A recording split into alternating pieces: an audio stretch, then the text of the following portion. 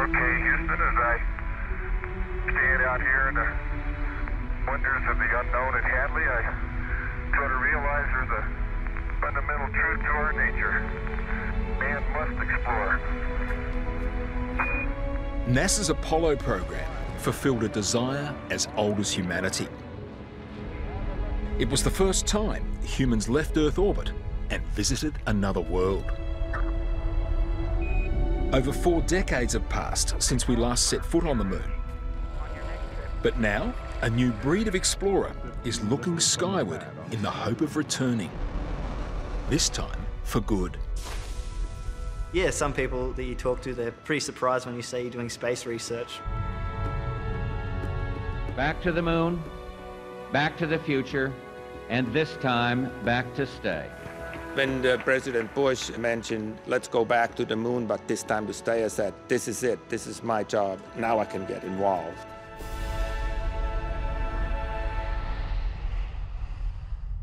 An outpost on the moon has been a staple of science fiction for years, of course. But researchers at the University of New South Wales are actually planning to make this dream a reality.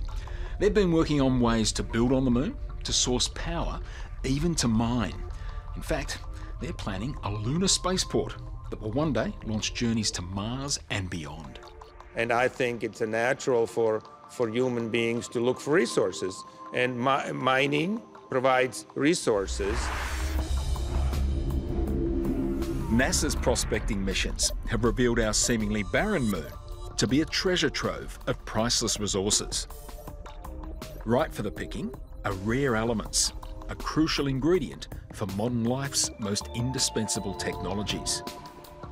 Rare earth minerals, they're going into the iPads and the iPods and the electronics and this and that, and it's growing, so we need more.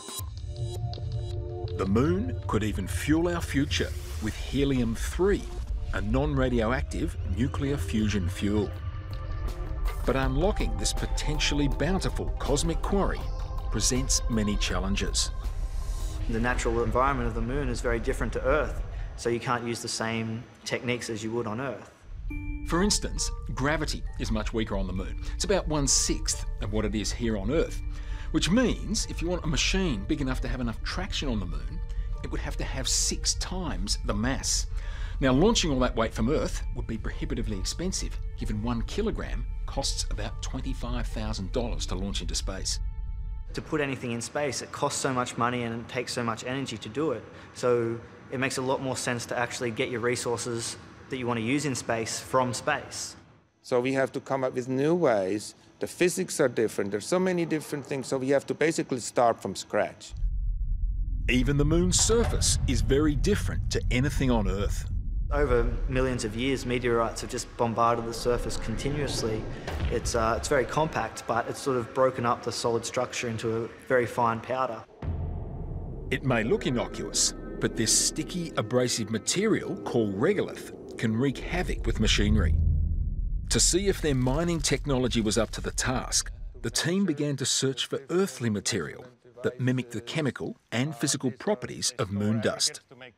But here's the real stuff. So this is the closest thing to moon dust we have on Earth? Yes. This is actually the byproduct, and it is from a basalt quarry where they quarry rock to make concrete. So this is a waste product? Yes, you're right. Actually, the quarries throw this away because it's too fine to use for anything. They showed it to me, and I said, no. You know, this is like gold for me because it's so much. And they said, you got it for free. To make the mock moon dust, the material is sieved and separated by grain size. It's then recombined according to a specific recipe.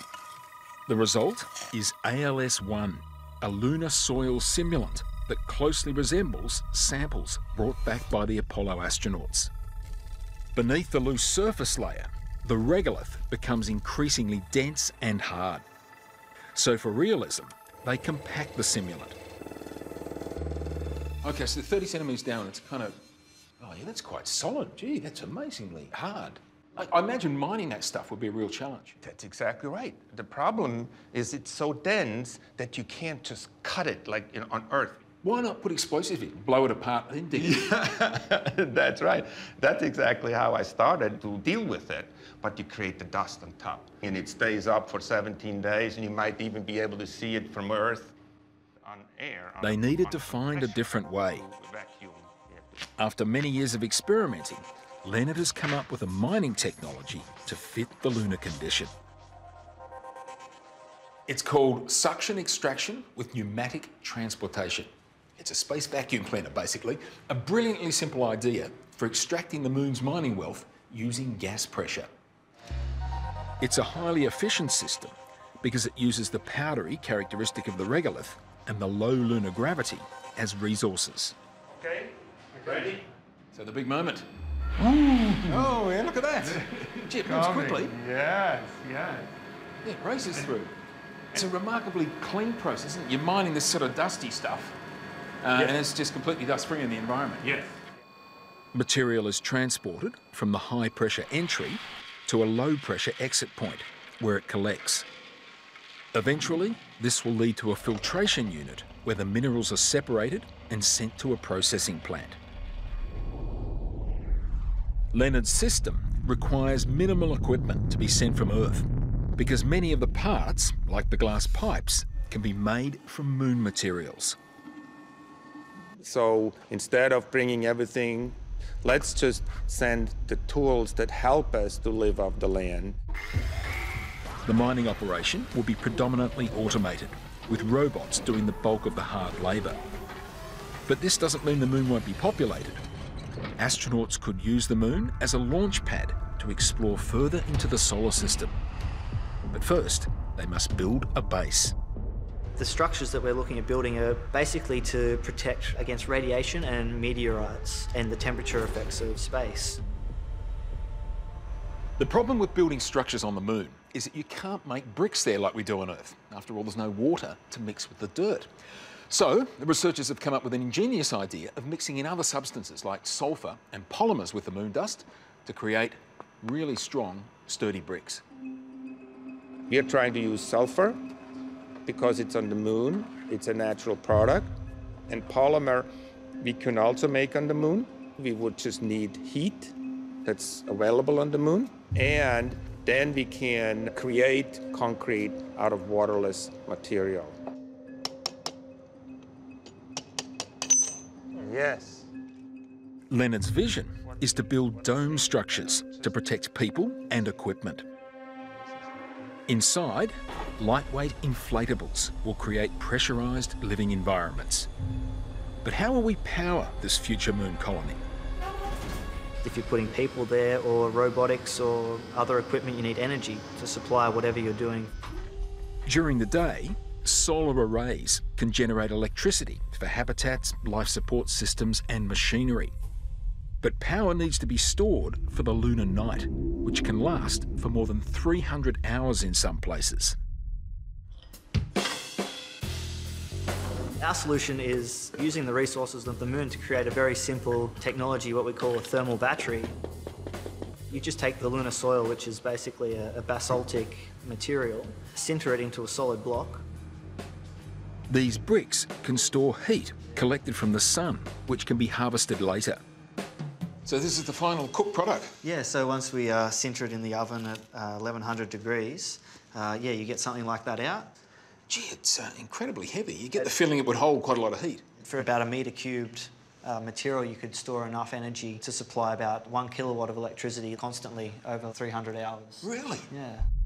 The moon's lack of atmosphere means there's no convective heat loss.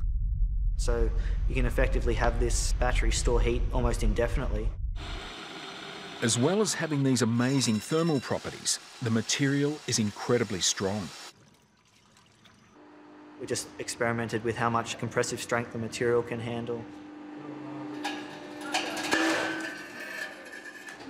30 tonne on something like this. This is like steel, but even more than steel.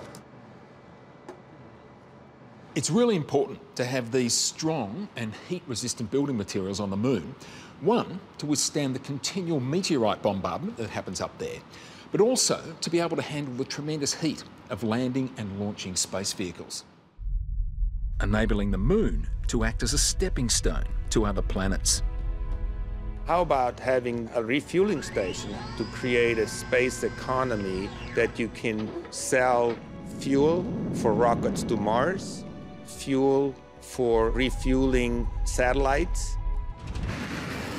This service station in the sky could resupply ships with propellants, manufactured from the mined space resources. Whether ethically we should be mining in space is a debate we're still to have. But Leonhard believes moon mining in some form will be part of humanity's future as we reach for the outer solar system and for the stars.